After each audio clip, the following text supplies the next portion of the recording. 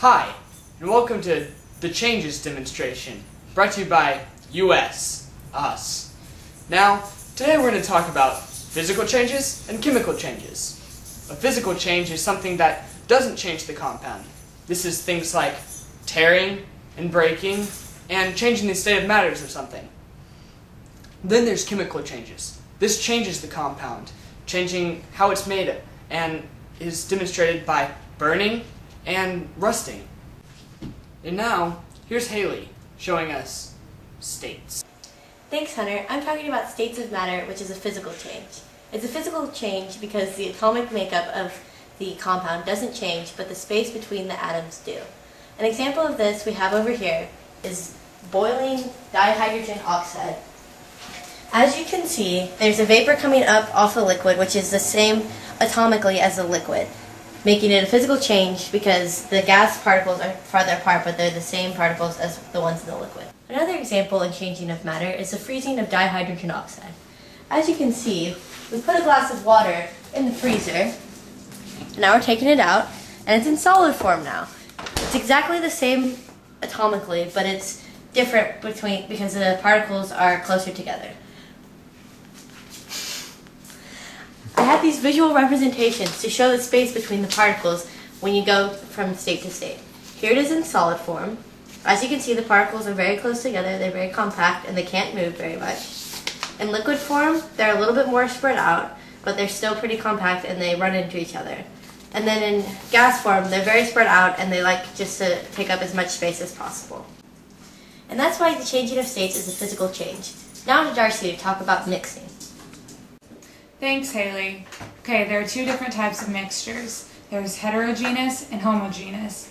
Homogeneous would be like this water and this salt. They mix together. Take some salt. Mix it in there, nice and good. It spilled over a little bit, that's okay. And once it's all mixed in, which it is, it's all good, becomes a solution that is very hard to separate. You have to separate it with states of matter.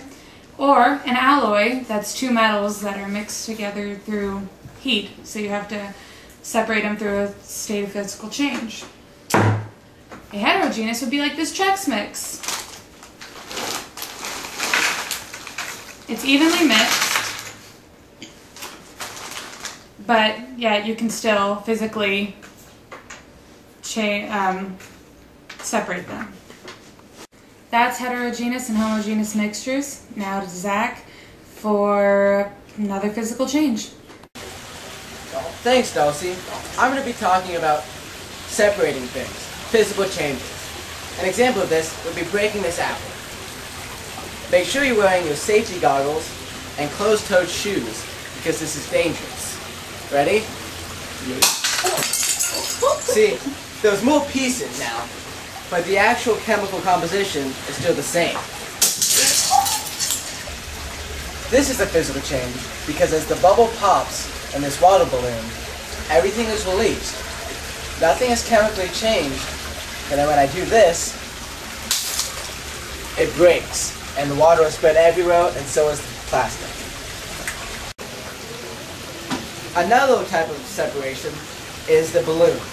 Now, the plastic contains air, so when we pop it, the air is released, and the plastic is broken, but because neither of it was chemically combined, it just changes its appearance and the amount of pieces there are. Our last example is tearing paper. Now, the only difference is the amount of pieces it is. The actual substance is still the same. Simple physical change. Now to Hunter for some interesting chemical reactions. A basic chemical reaction is that with vinegar and baking soda. When the two are combined, gas is produced. It's a separation between the liquid and the gas. With this reaction, there were two different parts, and when they were mixed, it produced a completely separate one, which makes it a chemical reaction as the two cannot be put back together. Combustion is another chemical reaction.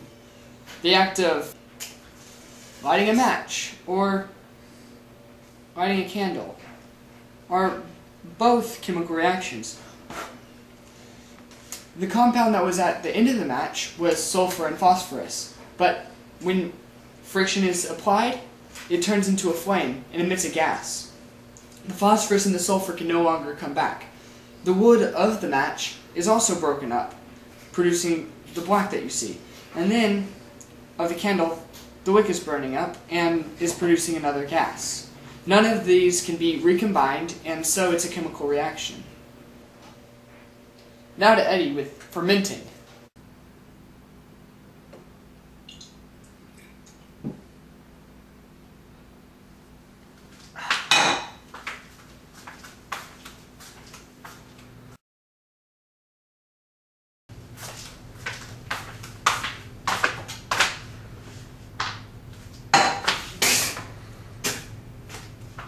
Spoiling of milk is a chemical change that results from the fermentation of lactic acid. This is a chemical change because the lactose in the milk changes to lactic acid through fermentation, and this cannot be naturally undone. So to summarize, there's both physical and chemical changes. The physical, not changing the compound, but the chemical, changing it.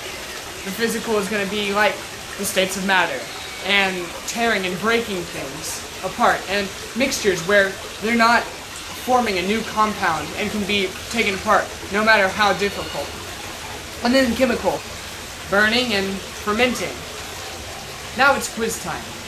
Tell me, physical or chemical? Tearing a piece of paper. Yeah, that's physical. How about burning a match? It's chemical. Breaking an egg.